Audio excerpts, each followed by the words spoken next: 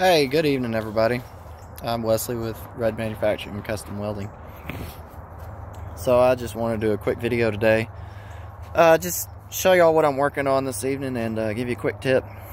I got a call this afternoon from a guy. They're working on a cell phone tower out here in Lindale, Texas. And they we're just putting up a fence around one of these guy wires here. It runs up to the cell tower. And they cut a post off too short, and he just called and asked if I could re-weld it. And I said, yeah. Well, he started out, do y'all do mobile welding? Yes, sir. What do you need? I need a post welded back together to itself. Yeah, I can do that. That's great. So he said it's just 4-inch galvanized. Just need it welded back to itself and bead ground down flush so that I can galv paint over it. Cold galvanize and paint over it. I said, no, that's easy. So I just wanted to give y'all a tip. So I've already got all this fit up here.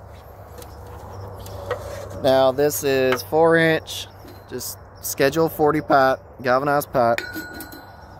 Deal with this stuff all the time at work, in the fire sprinkler trade. So easy money. Here's my tip for y'all.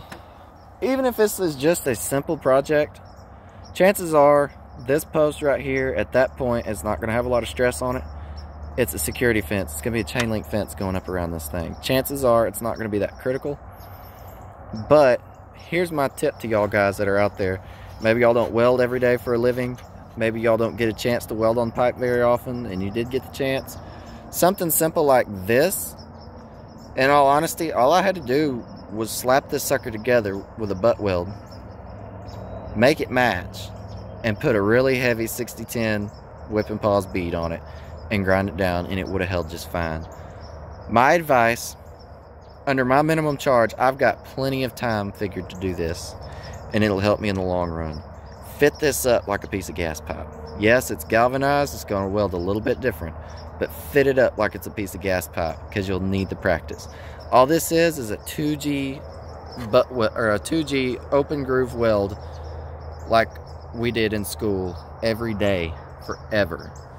The only difference is it's been cut jagged. It's not a clean cut. That's fine. I beveled it down, put a land on it, put my spacer in there. I didn't have my other spacer with me, so I just had to go with a little bitty 332 spacer. That's fine. I'm turning my welder up and I'm burning. All I did was set it up there before I beveled it, put me a Sharpie mark, it's gone now, but put me a Sharpie mark in there where it lined up, beveled both sides, slapped it back together, lined my mark up, stuck my level on like this to make sure that it all matched up, both sides, tacked it, and I'm fixing to weld this thing out. So, like I said, anytime y'all get a chance to do something like this, do it. This could be just such a simple 15-minute job. Roll up, weld it, and be done.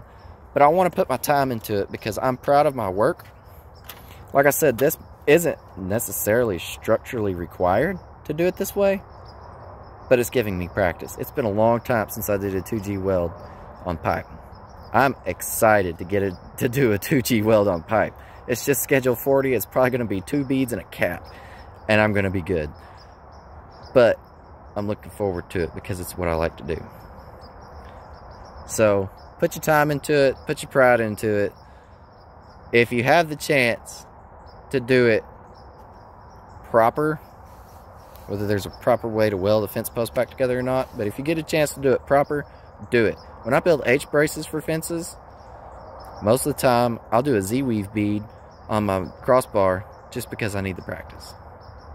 So that's my tip for the day. Thought that I'd give y'all a little quick video of what I'm doing. Y'all take it easy. Have a great rest of your night. Like, share, comment, subscribe if you're on YouTube, because this is going on YouTube and Facebook. Like Facebook page. Check us out on Instagram.